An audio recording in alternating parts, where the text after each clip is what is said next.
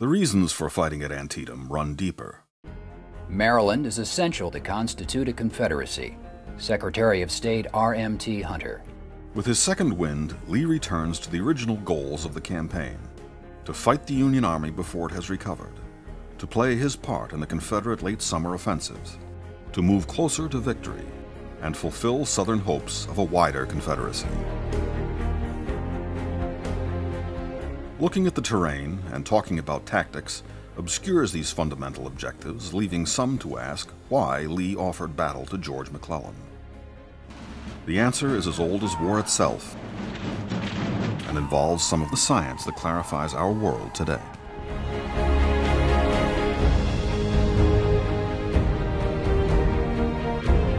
The American Civil War is fought at the height of the Industrial Revolution, when hard science is being applied to nearly everything, to productivity, to our understanding of how things work and how we build, and how to more efficiently destroy. Science, in particular physics, provides military theorists with analogies for understanding war's most basic principles. One of the deepest of these military thinkers was Carl von Clausewitz, who drew upon Sir Isaac Newton's theory of gravity in a landmark work called simply On War. The fighting forces of each belligerent have a certain unity and therefore some cohesion. Where there is cohesion, the analogy of the center of gravity can be applied. This idea of a center of gravity of the enemy's force operates throughout the plan of war. Carl von Clausewitz.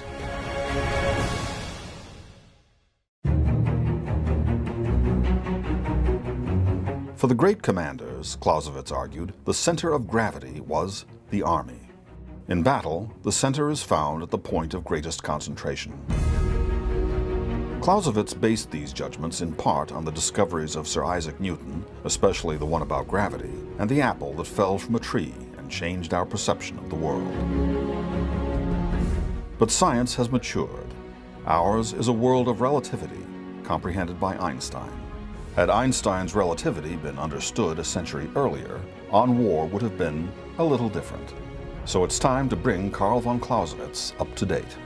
Just like Einstein's relationship between space and time, we can picture war's political and military components as a fabric of strategy, the interplay between political leaders and their generals.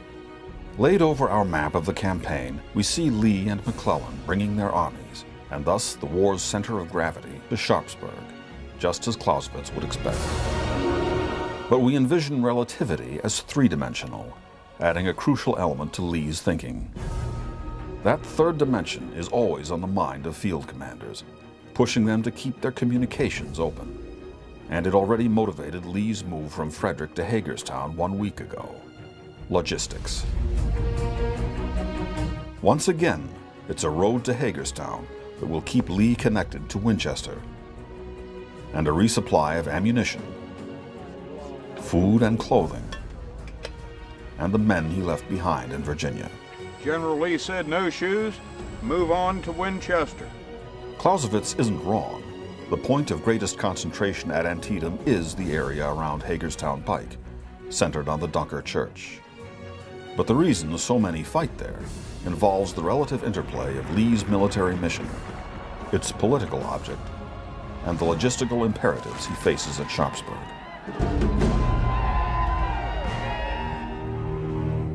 But the same map that reveals this center of gravity has led some historians, and even some of Lee's officers, to condemn the general for fighting at Sharpsburg.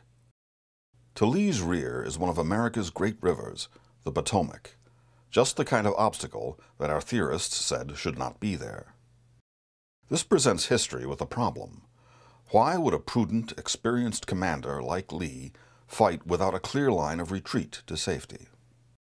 Many answer by projecting their own judgments about Lee's opponent onto Lee himself, using the powerful emotion contempt.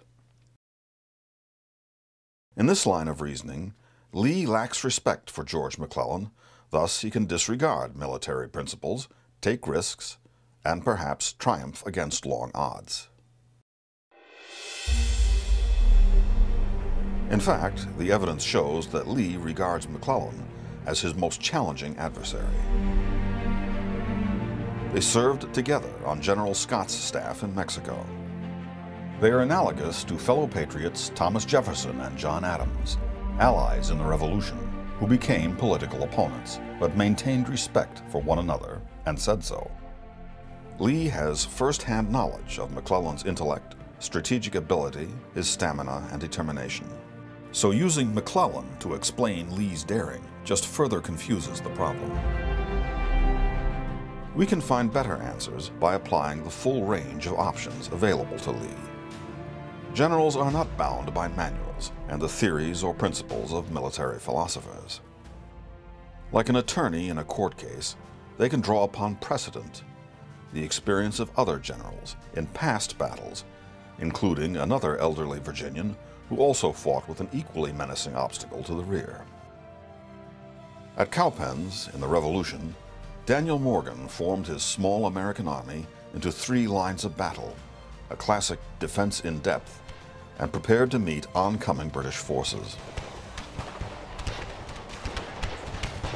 Morgan did this with the aptly named Broad River, swollen with rainwater, immediately behind him. Despite the risk, Morgan's battle remains part of military folklore, an American army offering battle against long odds and with a river to the rear, like Lee at Sharpsburg. Lee is known as an avid student of American history, reading biographies about national heroes and narratives about the Revolution. A victory like Cowpens and similar situations faced by George Washington give Lee all the precedent he needs to rationalize the risk.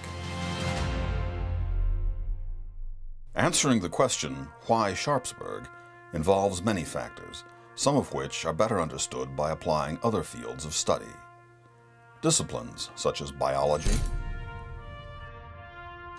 the legal premise behind precedent, and even the modern theory of relativity.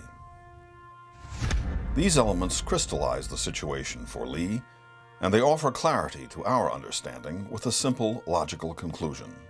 Lee will fight at Sharpsburg because fighting is his only option for continuing the campaign. And McClellan will fight there because that's where he finds Lee.